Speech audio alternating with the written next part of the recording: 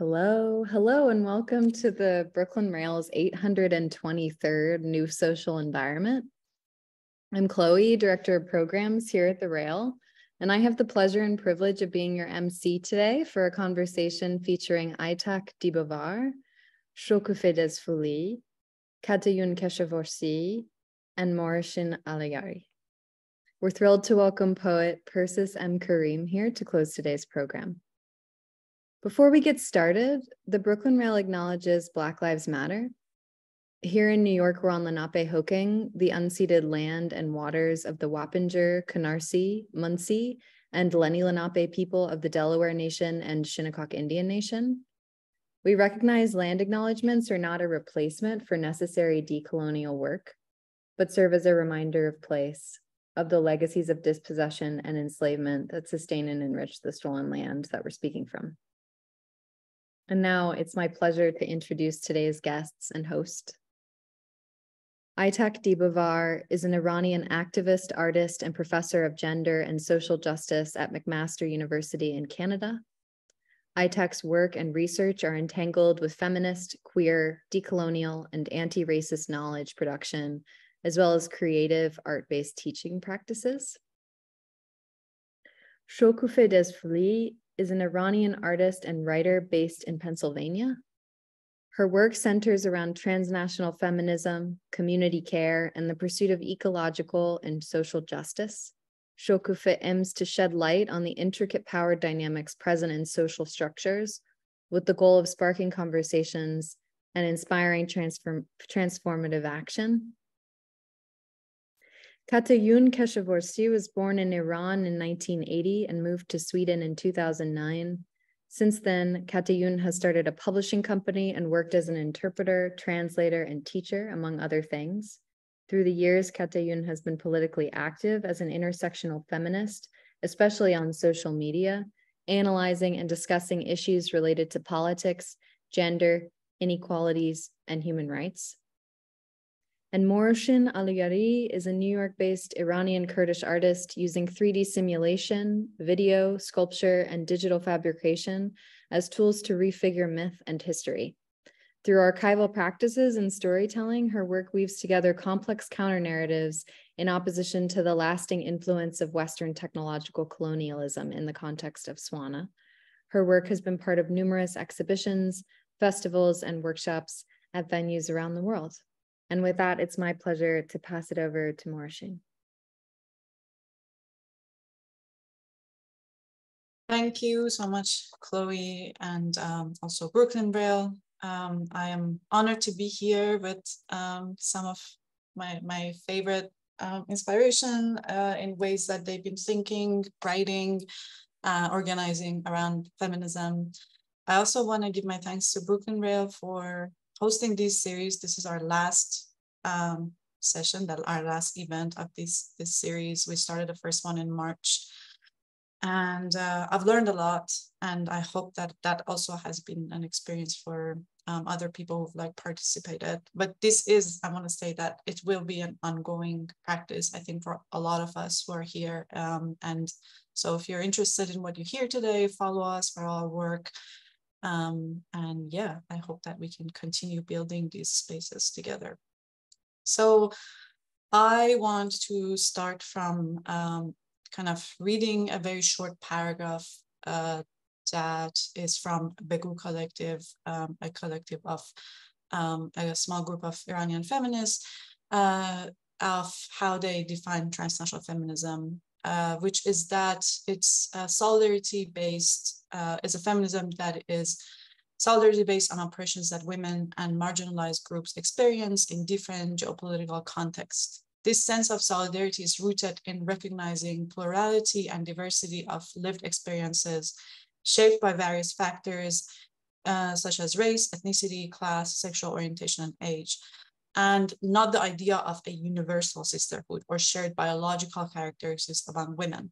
Rather than relying on the notion of a uniform global patriarchy, transnational feminism draws attention to how other structures, such as capitalism, imperialism, racism, religious fundamentalism, etc., intersect with patriarchy and create multiple social realities worldwide. I thought maybe also this would be helpful kind of to bring us in like a same page about the ways that we're thinking about, well, some of the ways that we're thinking about this idea of transnational feminism. And I thought I would start today's event with a little bit of a casual personal setting and question. And I wanted to ask each of you if you could perhaps think about a story that, you know, when you hear the word feminism or gender equality, is there like a moment, a day, an incident that you can think about that was instrumental in your interest in feminism? So you do have a story like that that you wanna share with us? Anyone can start.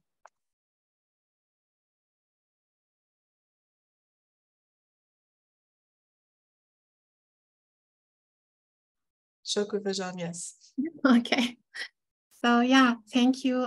First of all, Chloe, for that introduction, and Morehshin, thank you, and everyone at Brooklyn Rail for all of your work creating this series. And thank you for including me in this conversation today. I'm really glad and excited to be in conversation with you, Morehshin, Katayoun, Aytak, and everyone else, to be honest. And I am seeing familiar names in the audience, so I'm really excited to be here. So I would say that my journey toward feminism, I think it wasn't an instant revelation. You know, it took time for me, maybe more than a decade, to really understand its meaning and its relevance.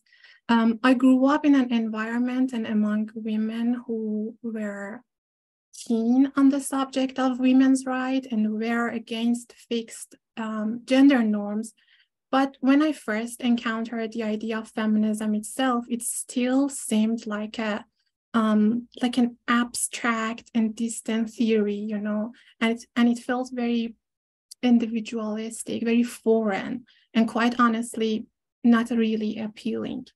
But I think it was during my time as a new immigrant in grad school, confused here in the US, it was when that I began to look at feminism more as a framework, as a way to understand my, you know, my position and my positionality within these new structures, new societal structures and power dynamics that I was trying to understand very hard, and in relation to the systems of oppression that affected my life before the immigration and after the immigration. So I started exploring and working with the notion of feminism through my art practice. Yeah, and I always say that art and immigration kind of brought me, you know, my experience of immigration brought me to feminism.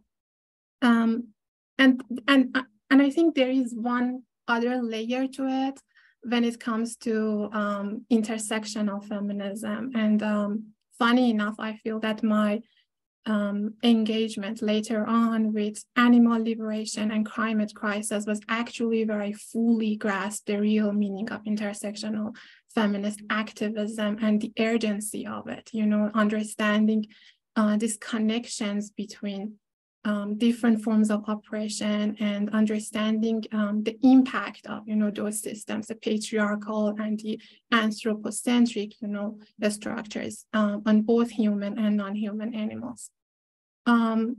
Yeah, and that was when I realized that feminism wasn't just about gender equality and more about, you know, how these systems of domination work together to, you know, affect different, basically, spheres of life. Yeah, so that's my story.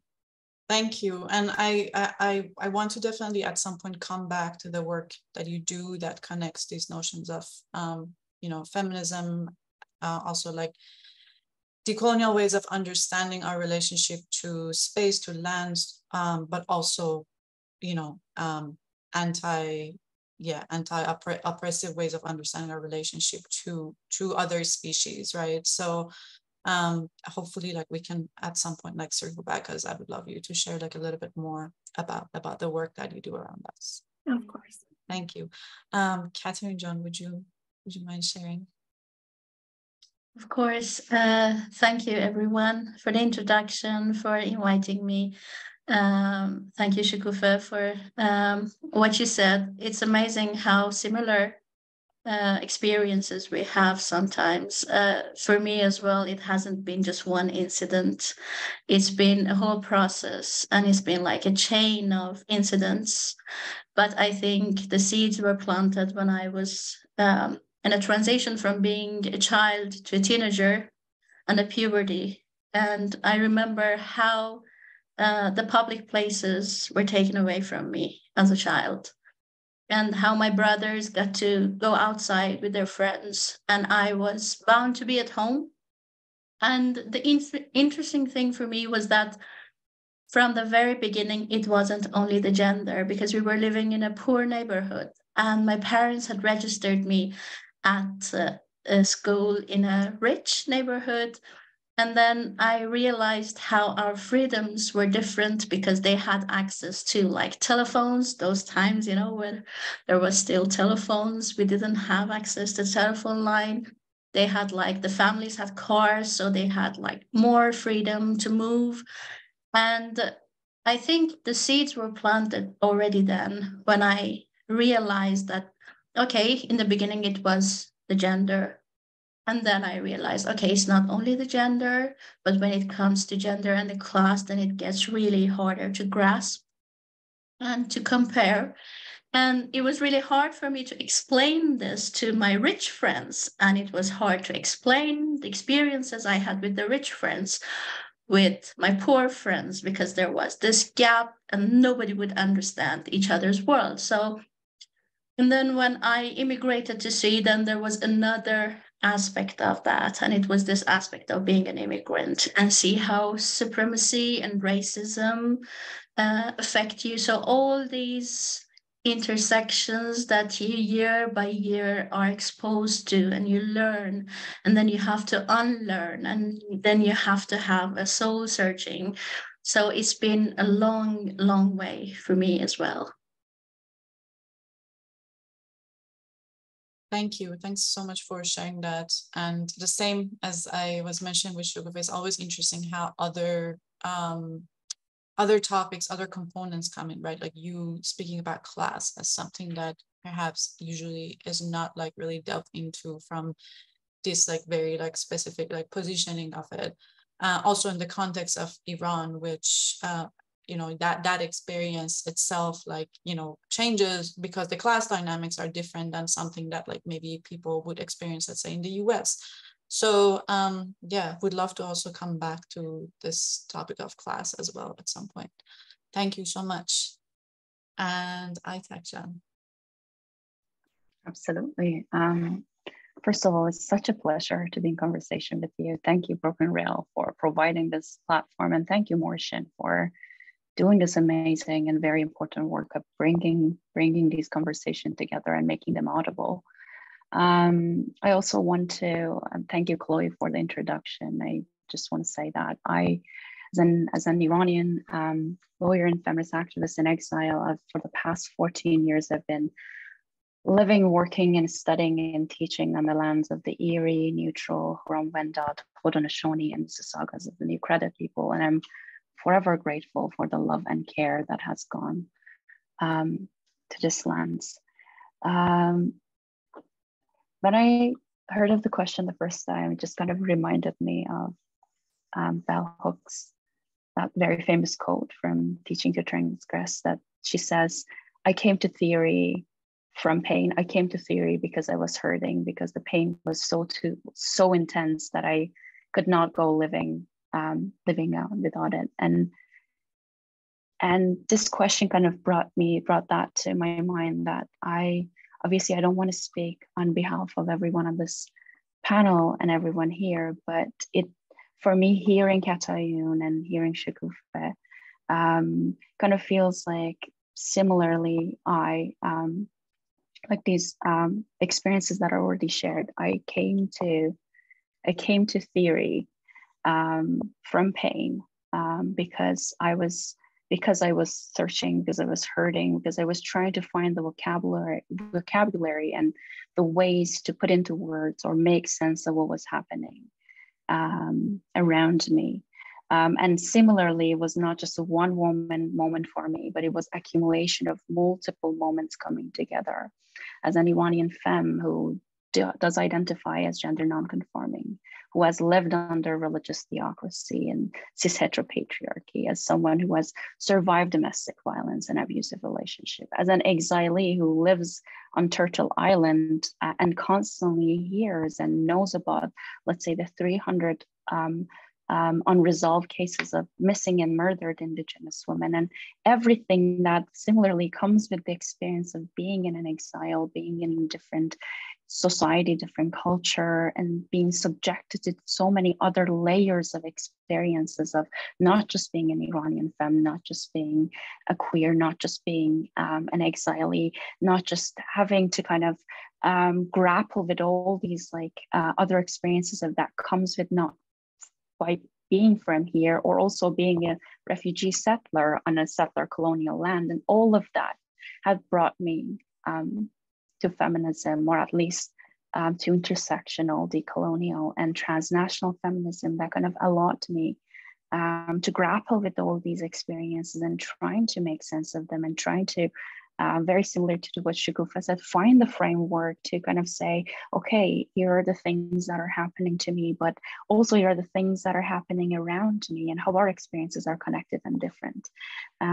So in that way, I think coming to feminism for me also took maybe a decade, more than a decade, probably almost a 2 decade, to come into it and say, okay, now I feel like I have found a location for me to kind of help me give the terminology for me to kind of to put into words these experiences, and also connect the I to kind of the we around us, and finding the way and the context for it.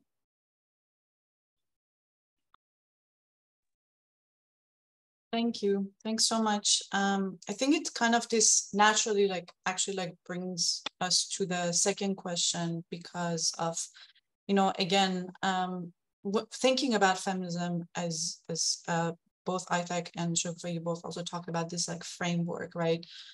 And I think a framework that has the potential, or is big enough as an umbrella to include many other topics and ways, that we want to connect these different forms of oppression. It's not just oppression only toward women bodies, it's oppression to other, as we said, species, or other, it's oppression toward queer bodies, it's oppression toward trans bodies, etc.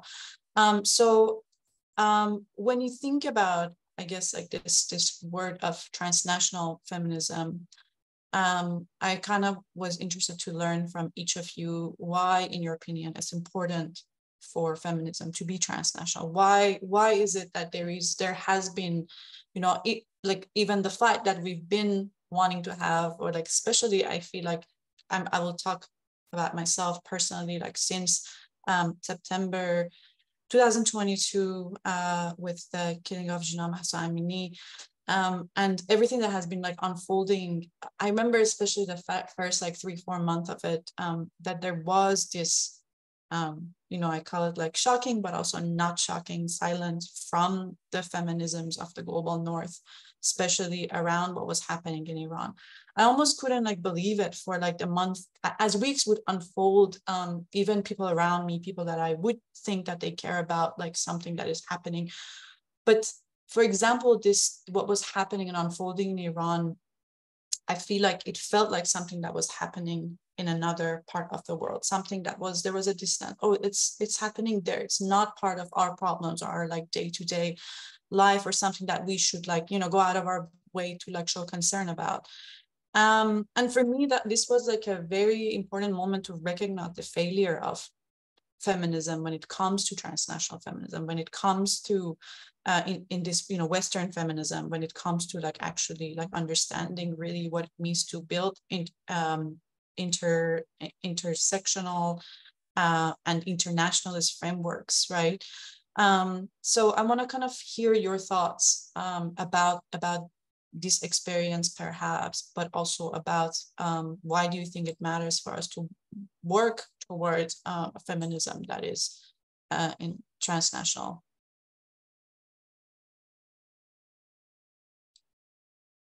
I can jump in, if that's all right. Morehshin John, that's an incredibly important and complex question, and also a difficult one, you know, because as you said, it is also personal.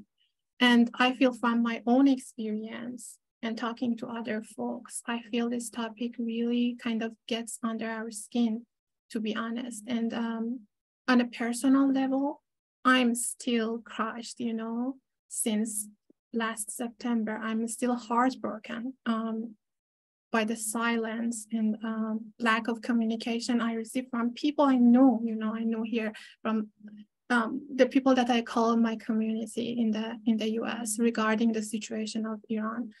And I feel that this lack of support that many of us felt actually became a source of conversation and sparked, you know, discussions around this leftist, anti-imperialist spaces that we were expecting to hear from. And all of us, I feel, in this space, we all talked about this in our online spaces, in our offline spaces, about the meaning of this lack of support, you know, from leftist organizations and individuals. We all talked about the dangers, you know, of remaining silent about the atrocities of Iranian regime. And there was a lot of talk, you know, that these groups were afraid of aligning with Islamophobic notions. And of course, it's not just this, you know, we also, I think, need to follow the money if we want to know who shapes, you know, who really shapes the discourse. And in many instances, unfortunately, the leftist organizations can be funded directly or indirectly by the Iranian regime or its allies. So we've been talking about these issues for a while, and unfortunately, sometimes it can feel as if we are, I don't know, shouting into the wind. But I feel there is also a positive and productive side to this in terms of prompting self-reflection within the Iranian diaspora, you know, because many of us, I feel, started looking at ourselves and our knowledge or lack of knowledge, you know, of other struggles. For example, it's been more than 12 years since the Arab Spring, right? But how many of us really took the time to ask our Arab sisters and non-binary siblings about their experiences? You know, how many of us even read about the legacy of people's struggles in Latin America? And I'm not trying to imply that this solidarity is like a transaction. It's not like I give you solidarity, you give me solidarity. But I think if we really want to be able to be in real solidarity with people, and I'm saying this to myself and to the Iranian community in diaspora, first and foremost, we need to get to know people and not the media narrative of them, you know, but rather really sit with people, talk with people to understand them, and especially those who are from different histories and different backgrounds. So going back to your question, Morehshin John, about the importance of having transnational and internationalist framework, I think by talking to people, we start to recognize the commonalities of a struggle among uprisings around the world. We realize that there is this kind of shared vision for a better world. And again, I'm not trying to imply that we are fighting one tyranny. There are multiple tyrannies that are absolutely connected.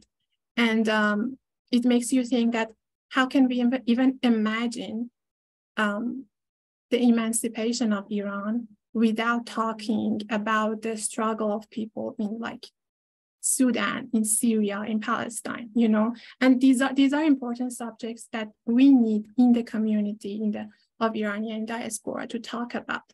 And I'd just like to add one more note. I'm really interested to see what Katayoun and Aytak have to say, but I want to add that this transnational nature of our problems, that shouldn't erase our differences. And I think we need to focus on that. We actually need to pay a lot of attention to our differences and the different, you know, geopolitical contexts and histories that shape each struggle. So last week I saw a picture. I hope Chloe can send a link to everyone. It was circulating online of Israel's women soldiers. And the picture caption was "True Feminism, Israeli Style." And it was a brilliant comment on it by another user saying, yes, equal opportunity to commit genocide against the Palestinian people, you know? So when we talk about feminism today, I feel that we really need to be careful and we really need to be aware of ways that concepts like feminism can be abused and co-opted, you know, by fascism, by neoliberalism, and any other system of oppression that use these kind of concepts to push and further their own agendas. Yeah. Thank you so much for this. There are so many amazing points. Especially I feel like one thing that I personally have learned in the last few years is that we, like growing up in Iran, I think we read so much more of the literature, the theories, the books and material of the global north compared to the global south. I went to Tehran University to the, I was in the social science department, and we were obsessed by the white Western men theorists. You know, that's all we studied through my whole college, 4 years of college, literally on media theories. Not that there is that many other media theories out there that are not into this demographics, but there are other voices and other experiences. But I feel like for me personally, it also has taken a lot of unlearning to look for, histories, stories, experiences that are not the dominant narrative that is out there and available easily. So doing the work of digging and finding similar stories, especially again because of many other shared struggles that is kind of closer to each other when you think about global south. I found so much power in interweaving these experiences. So yeah, you're absolutely right about that, and thanks for bringing that up. Okay, who else wants to go? I can go. Agreeing with everything that Shokoofeh said, I felt like I've just whatever you mentioned, Shokoofeh John, I just felt like this was also a lot of it has what I've experienced, what I've seen. Let me start by saying that, Morehshin John, thank you for that question. I feel like initially when the revolution started, and in the first few months of it, I was angry. I was viscerally angry at not circles that I wasn't expecting, not the circles that were my own, or at least that I felt belonged to. Not angry at the other circles, but the circles that I belong to. I felt like I was angry at leftists, progressive, post-colonial, decolonial, intersectional feminists that were completely quiet on this issue. And I was trying to wrap my head around where are these silences are coming from. And I remember just yelling at people on Instagram and in different podcasts, and I felt like I was just bridging, kind of breaking all the bridges one by one behind my back, but wrecking everything. But I was fuming, and for me, I felt like I was fuming because I find out, for me at least, I felt like the silences were coming they were in kind of two folds, and obviously these are not kind of clear differentiation between them. It's just some sort of I don't know, analytical taxonomy for me to make sense of the silences that were happening.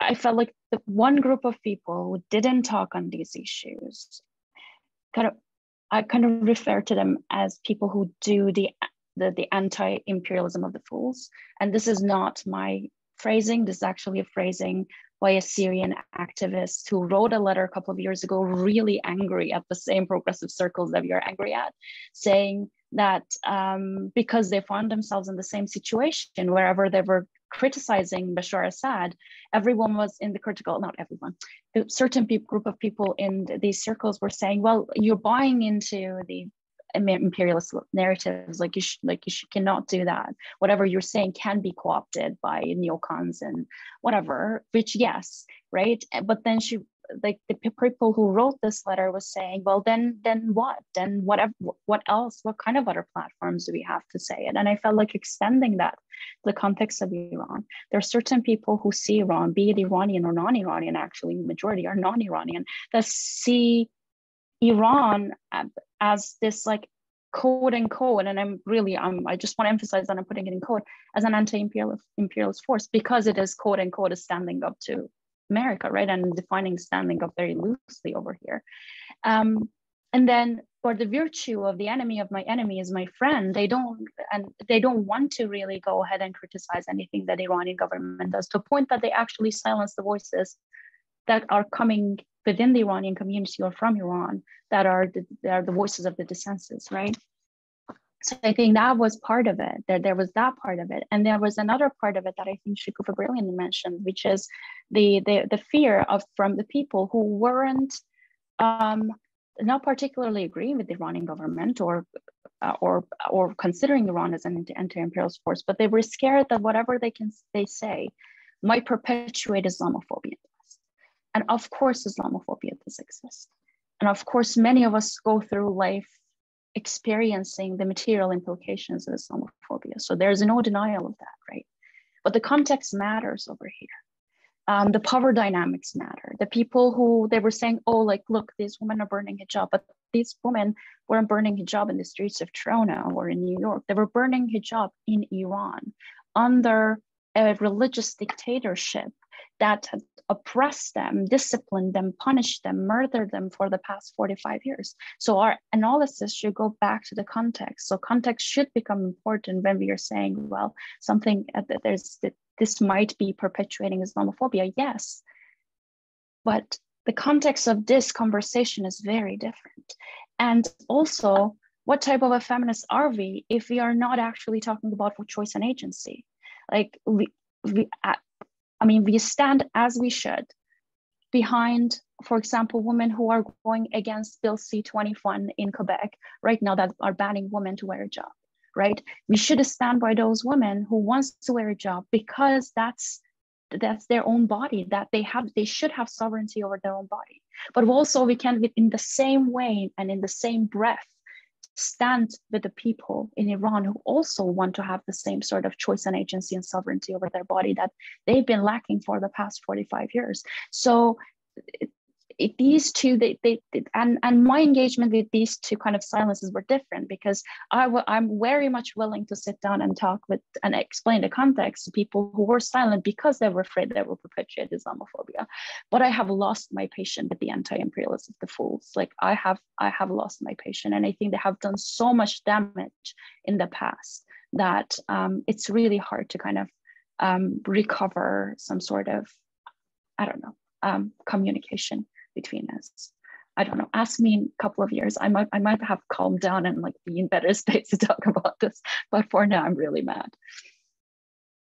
Thank you. Yeah, absolutely. There's a lot that you mentioned that you just did a great job also kind of bringing a couple of points that I feel like has gotten lost sometimes in understanding these contexts for people who might not have that context or understand it in a way that you put within the history of Islamic Republic, and the way that women's body have been always a battle, right, for like political battle basically.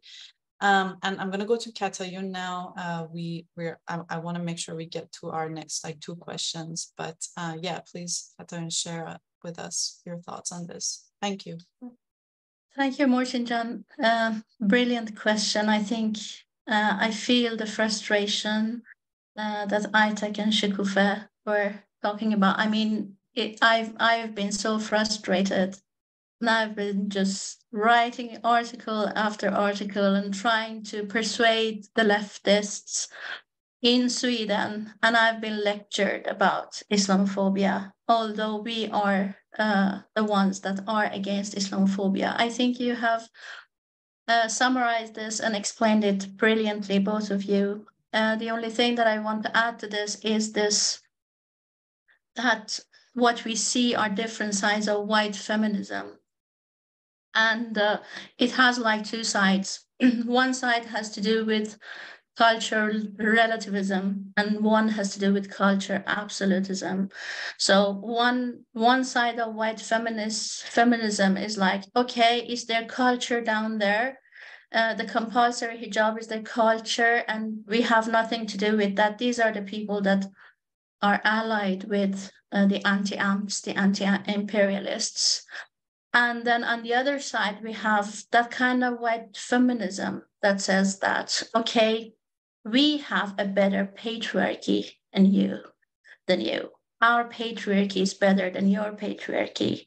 And we are the saviors. We're going to save you if you just ally yourself with the right, with the Trump, with the neocons. So both are white feminists to me.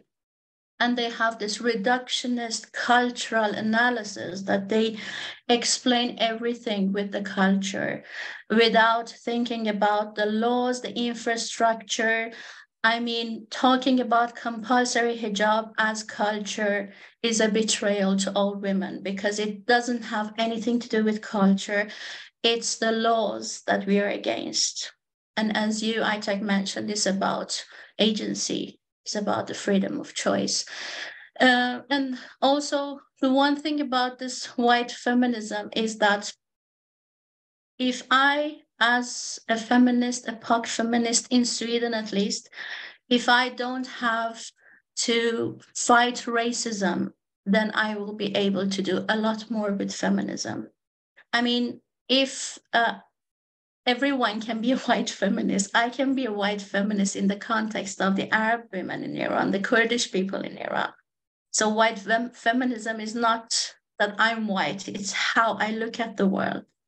So if white feminists really want to help us, the best way is to be anti-fascists and anti-racists in the first place, so that we get the energy, the time, the space to do what we are going to do.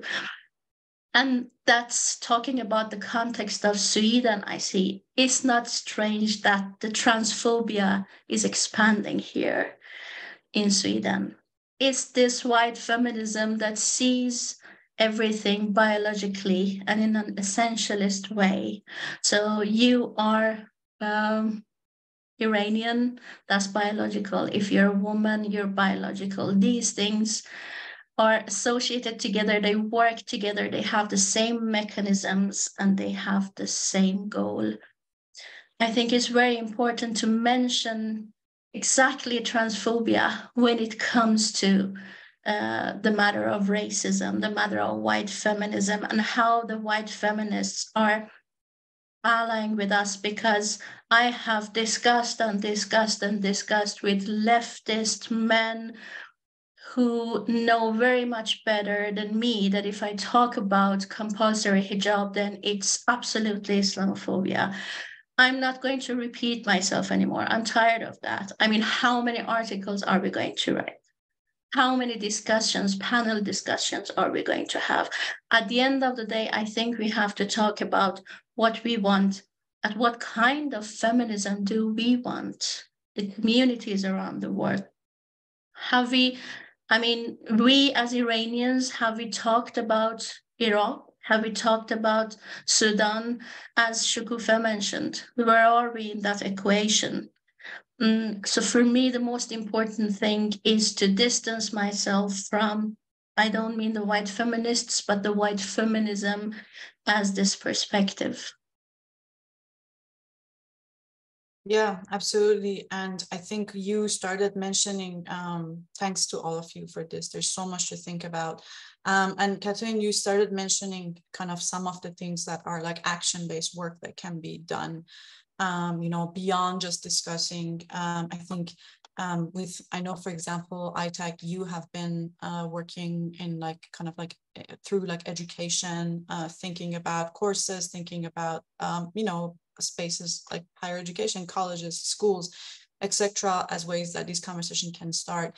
But I want to kind of, if we can just list some of the things, people, whenever this conversation comes, I've had people sometimes asking, okay, what can you tell us? Like, what are the things that we can do that are like tangible actions? So I wanted to kind of ask if any of you can throw some of these ideas or actions. It can be smaller actions, it can be bigger, like maybe things that require a little bit of more in-depth work. But I would appreciate any kind of thoughts or suggestions around that. I can jump in. Please. If that's okay with you people. I think I've repeated myself many times when it comes to this. Probably my friends have heard it many times, but I'm going to say that again anyway, because I think we're really hurt by the neoliberal logic and the new public management logic. So we want to measure everything and we want to see the effect of what we do directly. And the larger, the better, the faster, the better, the bigger, the better. So it's like this grandiose perspective that we are either going to, dismantle patriarchy, demolish patriarchy, or do nothing. So for me, when the Gina revolution began, my only wish when I went to the university was that somebody would carry my backpack for me between the classes, or somebody would buy me a cup of coffee. I was so tired, and I appreciated that when I was giving a speech somewhere, it was raining and somebody just held the umbrella. To me, these are the acts of solidarity, because we have to think about the division of labor here as well. My allies, my white allies, they got all the places and spaces to make speeches. Meanwhile, we were cleaning and doing labor, emotional labor in the backstage. So for me, it's the things that are maybe little, if you look at it with the perspective of, the patriarchal, paternalistic, that you have to do very great things, you have to be a hero. But I want the roles not to be predefined in that way. Solidarity comes in many forms, and it doesn't have to be measured, and it doesn't lead directly to the demolition of the regime in Iran, but just acting of care work and emotional labor.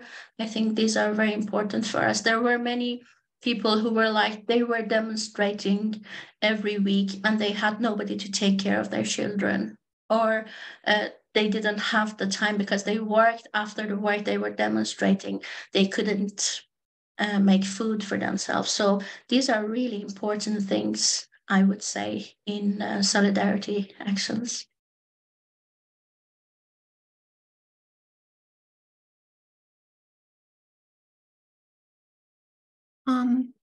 I can follow on that. Catherine, John, thank you so much for bringing the action part of the solidarity. I think it's very important. And I was also thinking about how do we even define solidarity, because I feel these days when you hear the word solidarity in basically any context, it feels like it's a feeling and a concept, and not an active practice. And I think we really need to change that. And you talked about your experience after the Gina uprising, and I want to follow on that because I feel many of us started connecting. Many people in this various space be connected because of what happened after the Gina uprising. And a lot of small and big feminist collectives have formed some of them, Morehshin, you had conversations with, in this very series, which is without a doubt a crucial step forward. But there's also this feeling that I have that we are still lacking structures. There is a lot of talk about solidarity, but there's not a lot of work being done on collective and organizational level. And my stress is on the organizational part of it. So what I find really necessary for our kind of next step in the diaspora is starting coalitions, among networks and collectives. We are all, we have all these amazing collectives, but we need to connect those collectives and make coalitions. And also, again, to repeat myself, I feel we need to do this across different movements, with different nations. So, yeah, I think creating more groups, more organizations, more spaces that are multinational, I think it is very necessary to do that with our Arab and Afghan and Kurd siblings, here in the diaspora. And I feel that we need to get to the details, to the nitty-gritty of the situation and ask difficult questions, For example, the question of language barrier is always there. We have to think about that. How can we overcome, our linguistic shortcomings? How can we invite more people into our collective networks? How can we work with folks from different, as I said, backgrounds, different languages toward a shared goal? And I feel it's in the process of doing this kind of work and not just talk, the praxis itself.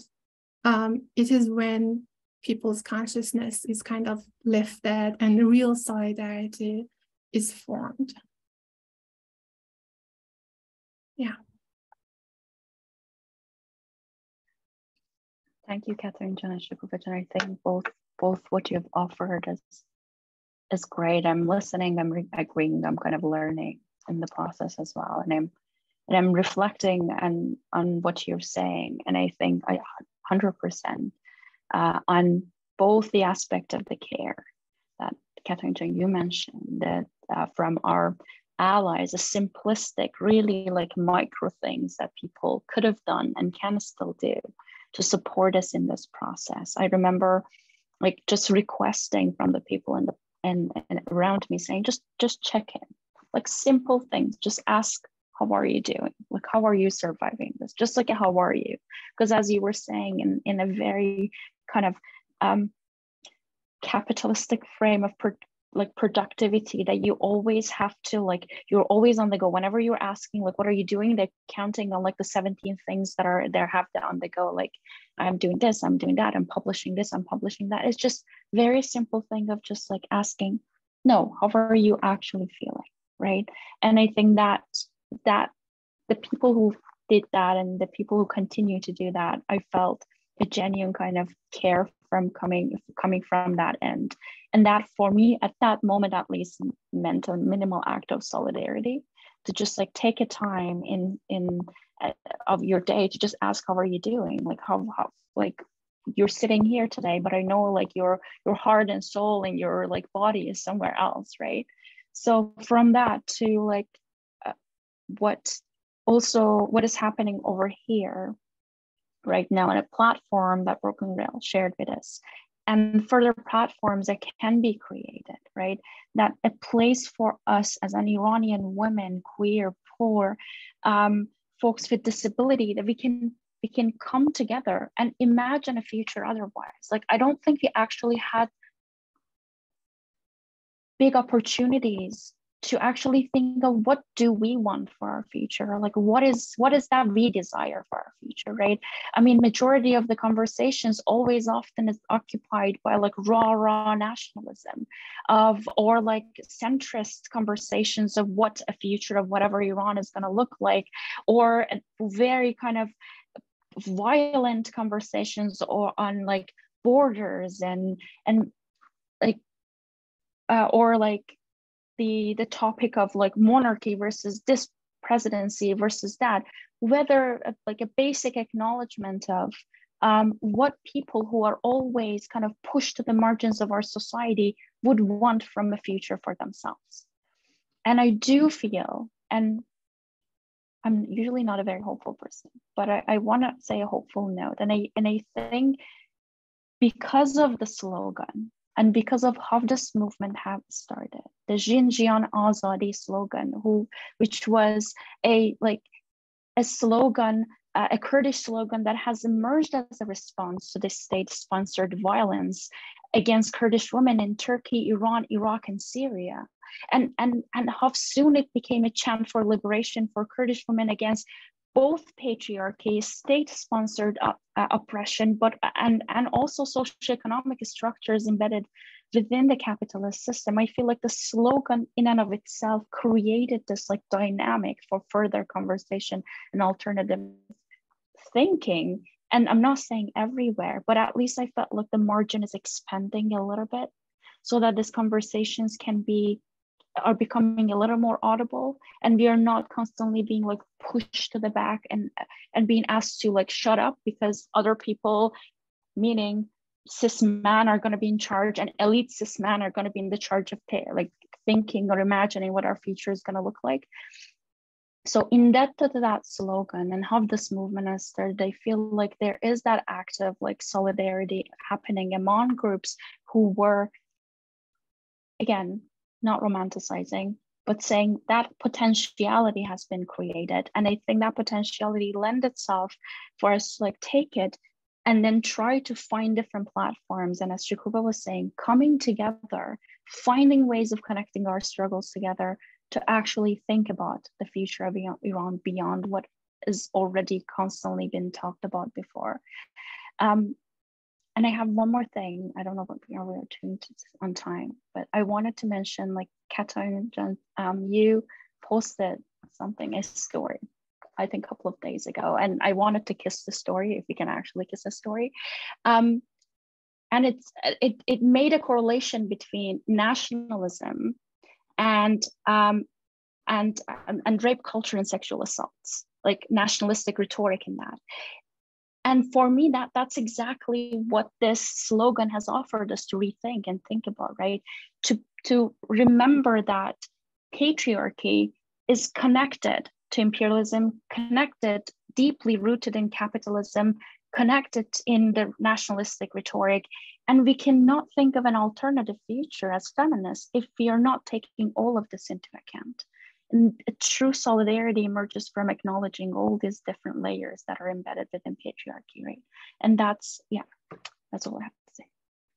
Amazing. Thank you. Thanks to all of you. I kind of wanted to, we have to move to questions from audience soon, but I wanted to kind of, bring also this back to something that Shokoofeh mentioned with the previous question, which was that one thing, at least that, in some of the collectives that I've been involved with, been thinking about is translation, like doing translation work that is about kind of translating or somehow like sharing stories of histories of other revolutions in, again, global South, or like feminist movements, or any other forms of like uprising, like translating them to Farsi as a context, again, that might not have been like thought through from these like very specific lenses. So, we're talking about how others outside of borders of Iran, how others might be able to like, participate, how we can build spaces for ourselves in the diaspora. But I also feel like there is another side of this, which is that there's so much to, as Shokoofeh said, to learn from other histories, right? So like doing translation work, being able to kind of somehow, again, like I really think, for me personally, always like reading things or like learning about something has like played such an important role in completely shifting something that I never knew about, or always also being like, right, like open to this like idea of growth and learning from other experiences. So I do feel like I really appreciate people that in this, since especially the Gina Revolution, have been doing a lot of translation work, not only language was, but translation of something going from one culture to another culture. I was recently also reading this book, parts of this book by Angela Davis, in which she goes to Egypt to do work with feminists in Egypt. And she's looking for frameworks that make sense in the context of, again, going from America, obviously her being involved for many, many years, in the work that is anti-racist work, and, from Black Panther to like other work that she's been doing. But like really going to Egypt with this understanding that what Katayoun said, like, how would you go into this place without thinking that this is their culture? Oh, it's very common for women to just live this life because that's how it's been for them, right? But like also how to come to it with a lens that creates the possibility of like truly this idea of transnational feminism. So there is so much to learn about these spaces. I feel like also having to find out how we build this bridge between all of us in diaspora, doing this work, speaking today in English, right? Like, how do we also make sure that we keep building bridges as much as possible to what's unfolding inside Iran with the movement? For me, that's been like a constant question in my mind, and the challenge of like, right, like how do I make sure that this gap can constantly be, find ways to stay like connected in one way or another. And it's hard because, again, we're not living in Iran. Our day-to-day life, we're not like waking up to these experiences that, women or marginalized groups in Iran are living, right? So that's also something that I feel like, if anyone wants to add or mention anything about the examples that they've seen or the work that can be done to build these like bridges, I would love to hear that as the final part of this.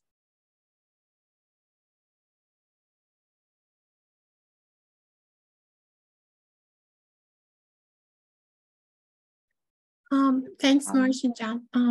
Something that comes to my mind is, for some reason, I'm reminded of this narrative of, this is the dominant narrative, I think, in the past 9 months, that we are trying to be the voice of Iranian people. And I always feel that our intentions are definitely well-meaning, but I also believe that it's important to kind of shift the focus towards something else. And I think I feel it is related to the question that you are asking. And something that comes to my mind is that I feel that we need to help people in communities that we are currently residing, in the US, in Canada, in Europe, to really comprehend and understand the interconnectedness of their own struggle and the struggles of people in countries like Iran, in Syria, or Egypt, And so you mentioned Angela Davis and this fight against, racism and capitalism. And this is something that we are seeing in the global north. And I feel it should be recognized as as deeply intertwined, with the patriarchy and the religious fundamentalism that today people in Iran are fighting against. So, but this is a big image in my mind when you ask this kind of question.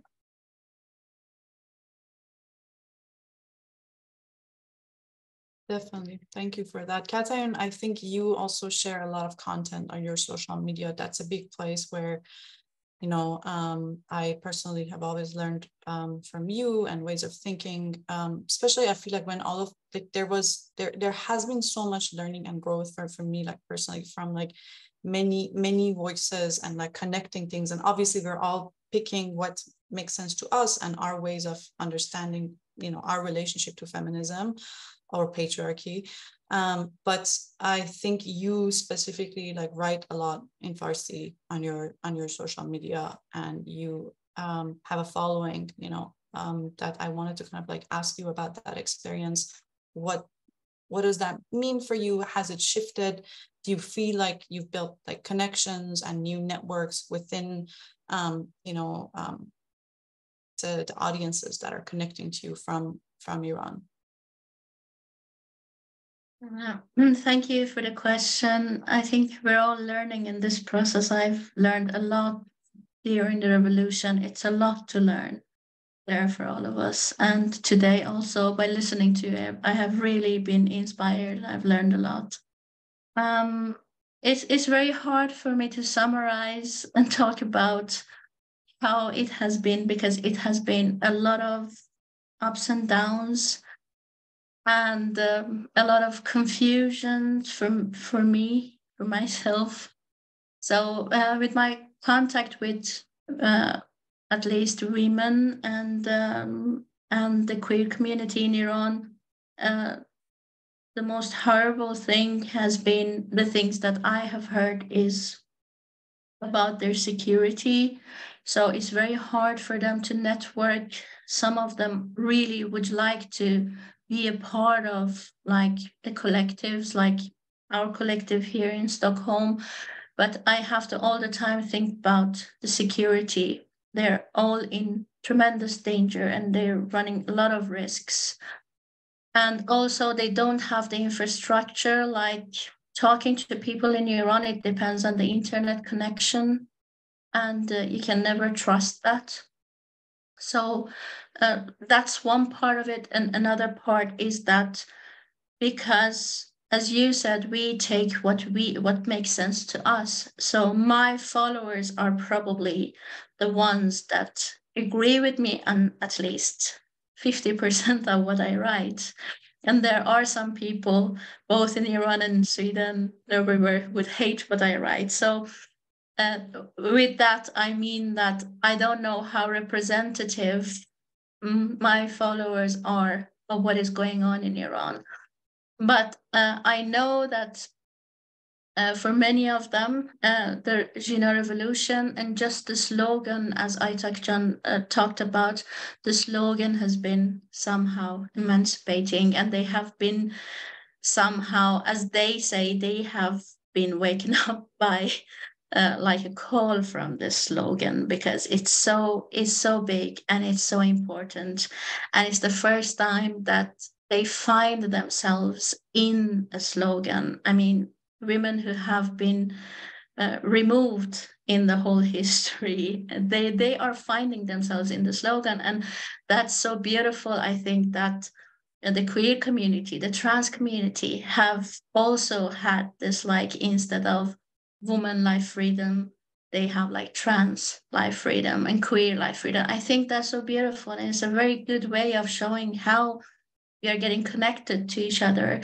So what I see and what I would say that has been the best part of the revolution is the accounts, the Instagram accounts of the Baluchi women, for example.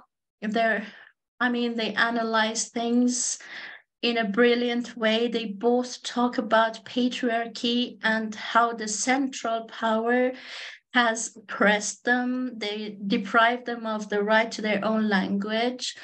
The Arab women, the nations inside Iran, there is a lot to learn from them. And I've been a little self-critical, because I think we mentioned that we get our knowledge from white women for them mostly, and we read the books, but there is a lot of knowledge that is being generated inside Iran, but we don't have the tools to somehow translate them to the world, maybe not yet. There is a lot to learn from the movements in Iran, and I think we have to learn that ourselves first. How can we transfer this knowledge and show it to the world? Sorry if I get long. It was just about this Instagram account, and it's a lot to talk about there.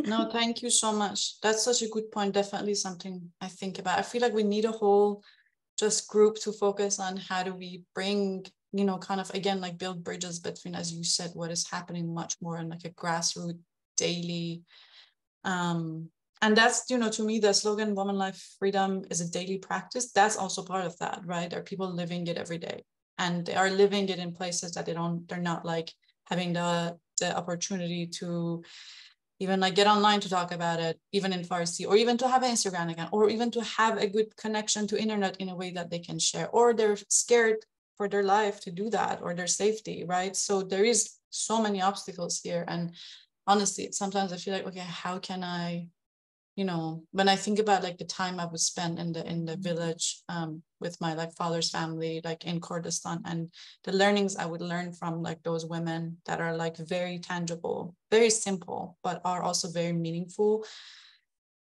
versus the theories we read, right? I feel like obviously I know we need the both worlds, but also that's the world that has been, you know, underrepresented,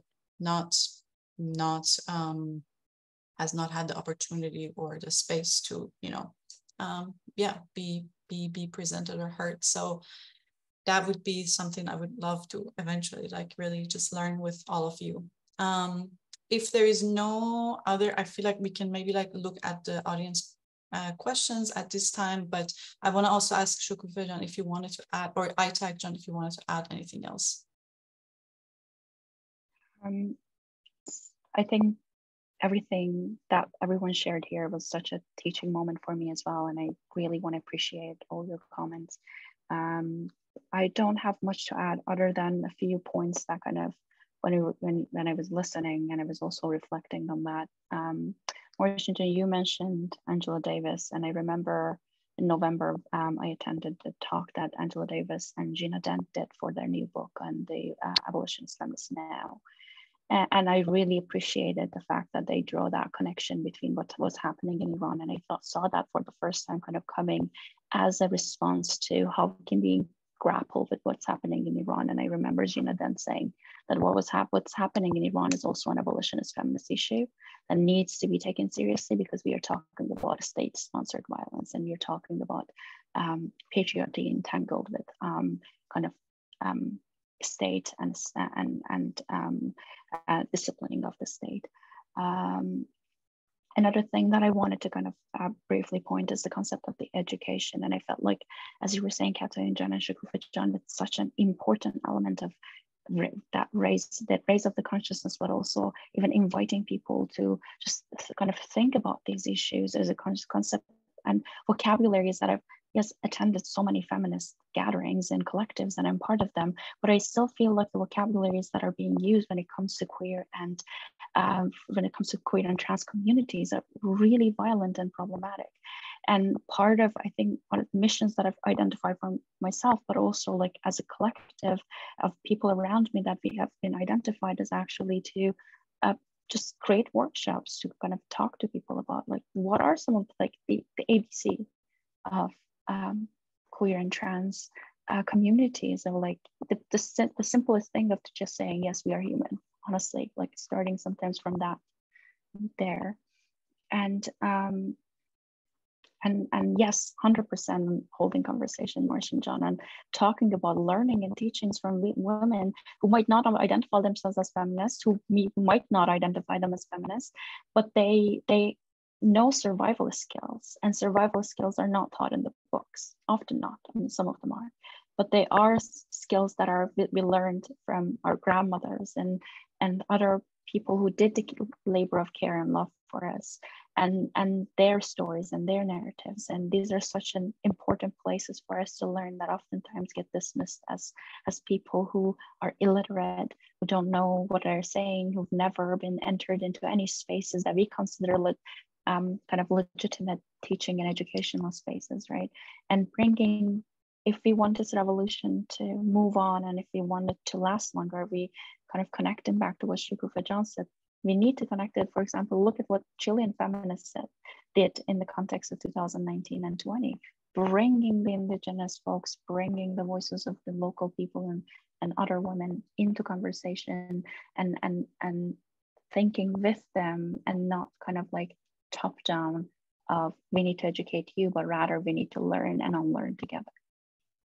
So thank you. Thanks so much to all of you. There's so many dimensions, so so many ways to come to, you know, these conversations. And I think that's what makes, you know, sometimes I feel like almost sometimes with these discussions, we're all like also like brainstorming, like together, like thinking about things as someone says something, something else kind of comes up that I have not like thought about before. So, and that's really, for me, the beauty of also having access to these moments with you all. So thank you.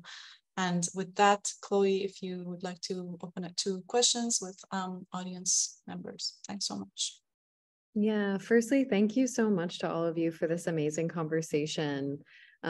We do have a few very thought-provoking questions. And so the first question I will ask on behalf of Nazli in the audience. Thank you so much for this difficult and illuminating discussion. I'm thinking about how some of our grievances about lack of recognition and solidarity from communities and institutions we work for and with has resulted in getting institutional resources, which is necessary and wonderful. But it also feels that much of the labor of representation of the ongoing Jina revolution in Iran has fallen on the shoulders of Iranian women in diaspora. This is huge and ethically complex work that I personally grapple with. I appreciate it if the panelists can think with me on this question and speak a little bit on how you negotiate your own praxis and power as folks in the diaspora in relation to material conditions of the revolution in Iran. Thank you.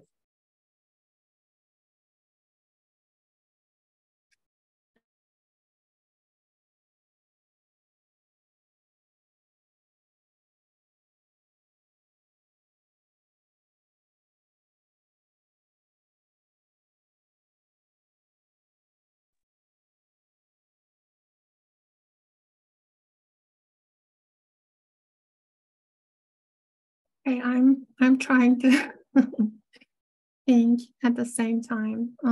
That's such a complex question, I feel, and talking about, you know, the material day-to-day life of people is something that I really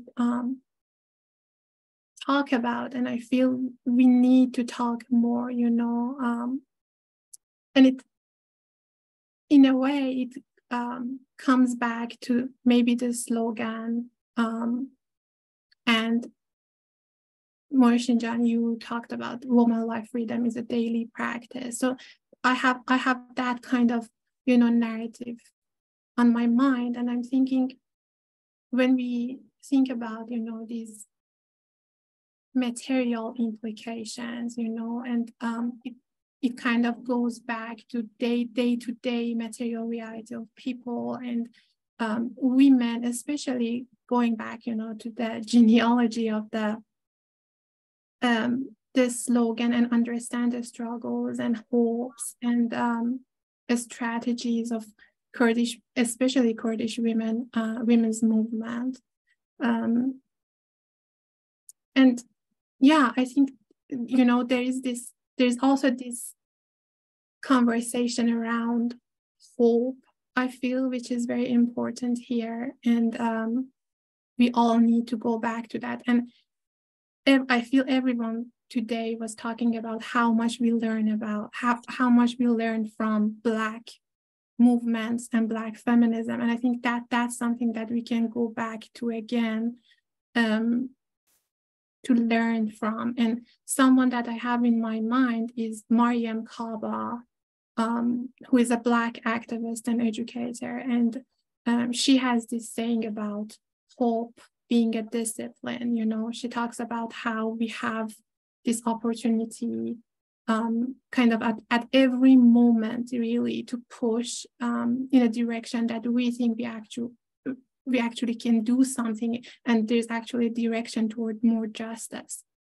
which I find very inspiring, and very similar, you know, to the notion of woman life freedom is a daily practice.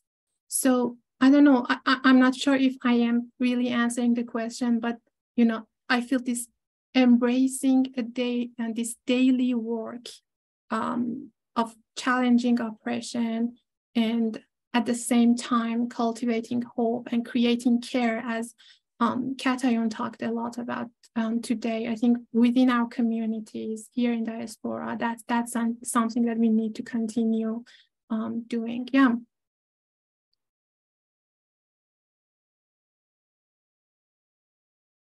Thank you so much for that answer, Shokoofeh. We do have one more question today, and it's from Persis. Persis, I'm going to give you the chance to ask the group directly.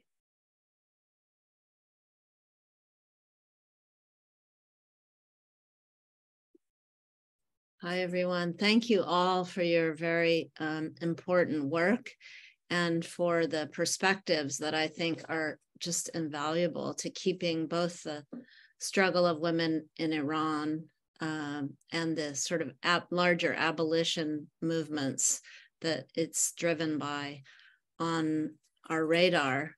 I'm going to ask something that's very specifically US-centric, because I haven't seen as much conversation about the attack on women's bodies, literally, like the overturning of Roe v. Wade is the most clear example that I can identify in the West of an attack on women's autonomy, bodily autonomy. And of course, following on the heels of that overturning of Roe v. Wade has been the passage of over 400 pieces of legislation attacking gay and trans people. And I'm just wondering if there's either thoughts that you have about ways we can insert that as a moment of very clear connection and solidarity, because it's driven by the same state-centered violence, religious patriarchy, and a kind of fundamentalist agenda. And I don't see it very much being uttered. And I just wonder if you have either seen that or have thought about ways to bring that struggle into this conversation. I can quickly jump on that one. Thank you for that question, Persis. I do.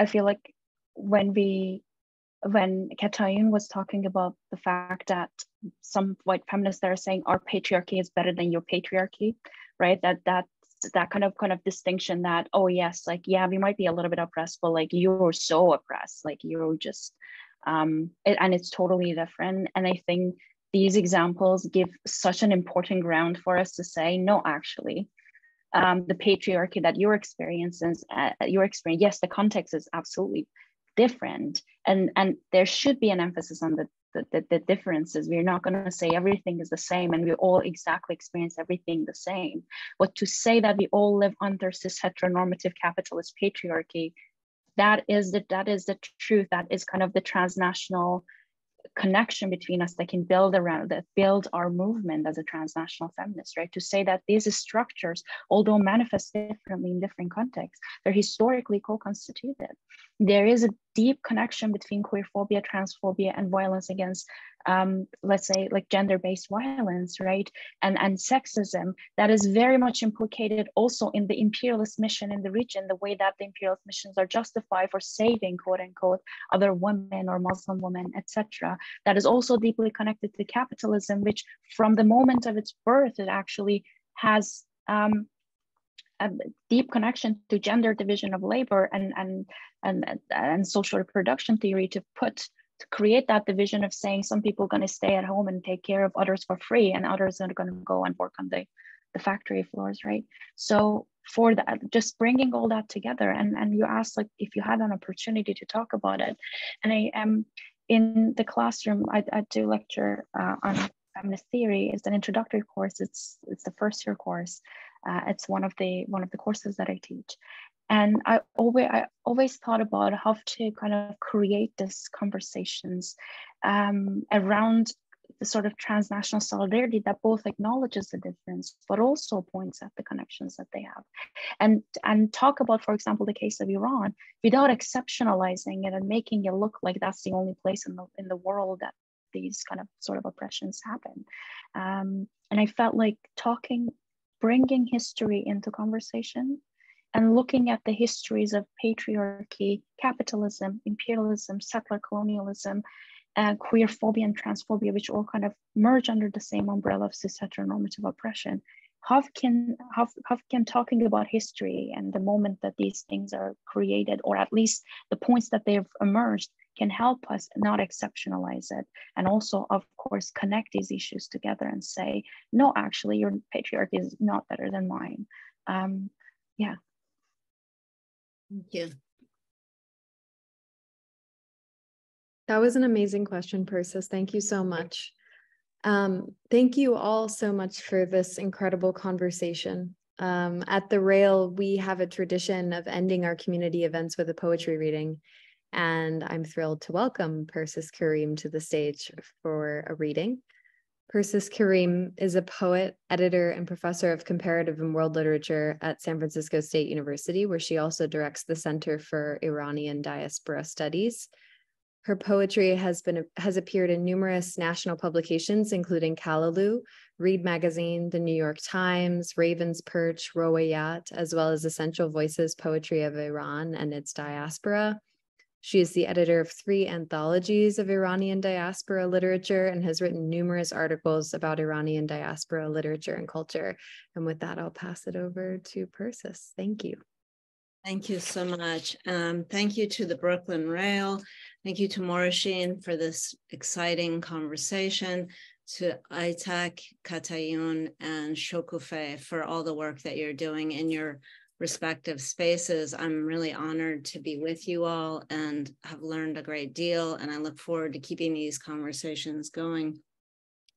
I'm going to read you 2 poems, one of which is a poem that I feel like I have to read because the people of Iran have been suffering for not just the last year, but for over a century under regimes that I think have been brutal, dictatorial, and anti-woman, anti-gay. And I think a lot about all the losses that are not even acknowledged in the sort of grand scope of Iran's history over the last 100 years in particular, as it's struggled to have some sense of democracy. And in particular, I think about the parents of young people who've been imprisoned, tortured, and executed, not just in the last year, but over many decades. And this poem I dedicate to the people of Iran, but it's also a special shout out to Morehshin, because I think she's been doing some marvelous work interrogating the ways that museums present narratives to us. So this is called The Museum of Loss. One day they will build an edifice on the hallowed ground where they fell. It will contain emblems of kindness, of memory. The lone rose her comrades threw down, the frozen shadow of a hand outstretched to pull her up after being struck by a soldier, or the blood stain of a street where a man took a bullet and his friends lifted him above their heads. And it will also hold the tear-drenched tissues of mothers whose children were taken, arrested, beaten, kidnapped, imprisoned, tortured, shot. And there will be tears of fathers collected in small, clear bottles containing oceans of sorrow. And there will be letters to their children that begin with "Dokhtar khoshgel aziz man," my dear, beautiful daughter, and prayers pressed against their lips sent out to the sky, and worry beads worn thin by the grandfather awaiting his granddaughter's return, the letter from the court denying a trial, or the formal charges of spying or treason for writing a poem of revolution, or graffiti on the wall demanding revolution and freedom for women. And there will be photos too, the woman who was once a girl without a veil, the boy who kicked a soccer ball in the alley, the serious expression on a son's university ID card, and the man whose passport photo was left behind when he escaped across the border to Turkey and never saw his mother again after his exile in Norway. In the large gallery, there will be a room of hope that will show the sister's sign saying, "Enough," the brother's letter pleading for his sister's life, or the lawyer who tried to speak on behalf of her client, but was interrupted and arrested herself. There will also be the dreams of the solitary too, the woman shut away in the small dark cell who kept herself company by reciting the quatrains of Hafez and Rumi that her father taught her to memorize, but could only recall by writing them in the air. There will be a room of the gifts made for their mothers that were never delivered. Dolls made from foil candy wrappers, the drawing of a father to remember his face, pieces of old newspaper salvaged to make a collage to decorate the gray wall, the small notebook a father smuggled in, where she saved sketches of women in black whose profiles she studied in the afternoon. There will be a special room of silence too, where the quiet passage of days was marked with a faint scratch on the floor, or days without speaking to anyone. The muteness of the needle she held in her hand to darn a hole in her pants with only enough thread for one knee, and it will also hold the green stillness of a tiny seedling of an apple wrapped in cloth and perched on the ledge of the window where a sliver of light found its way. It will be a museum for everyone. And then I'm gonna leave you with a more optimistic poem that I wrote right after the beginning of the Jina Revolution called Lion Women. And for those of you who don't know, many of the early images of women rising up in September and October evoked the feeling of the bravery of lions, and people were calling them Shirzan, lion women. For my sisters in Iran, they're coming now, the Shirzan, lion women whose tiger tongues break loose in the chorus of autumn night. Their manes blow free in the air after the long darkness, belted under the tent of a timid animal, men in robes and white turbans who hide in the barricade of a book, gun masquerading as morality. They know nothing of this fierceness, of the refusal to be held prisoner in the basement of their pale dreams. They cannot quiet this storm of shapeshifters whose bodies and minds have stored the ancient hunger to be free. They will rise and fly. They will be sated. Woman, life, freedom. Jan, Jian, Azadi. Zan, Zendegi, Azadi. Thank you. Wow, that was amazing. Thank you so much, Persis. And thank you again to all of our speakers today. Thank you to Morehshin and Aytak and Shokoofeh and to Katayoun. And thank you as well to Melissa for their support in preparing for today's event. I'd also like to thank the Terra Foundation for American Art, who sponsor this program, our NSE, and make these daily conversations possible, and for their support of our growing archive, which you can view on the Rails YouTube channel. For 22 years, the Brooklyn Rail has provided a platform for the arts, culture, and politics through our free monthly publication and public events like this one, our daily NSE. You can check the chat for a link to donate to support the Rail. And if you're free tomorrow at 1 p.m., you can join us for a conversation with Marin Hassinger and Jessica Holmes on the event of Process at Susan Inglet Gallery. We'll conclude with a poetry reading by Sahar Romani. And as is Rail tradition, you all can now turn on your microphones and say hello and goodbye as you leave. Thank you so, so much for joining us today. Thank you. Thanks so much. Thank you, Persis, for the reading. Beautiful. Thank you all so much for Thank the you, conversation. Thank you, Chloe. Thank you. Thank you so everyone. much. Aytak, thank you so much, Katayoun. Freedom. Yes, Yeah. absolutely. Yes. Freedom. More power to you all, for us all. Keep up the good work.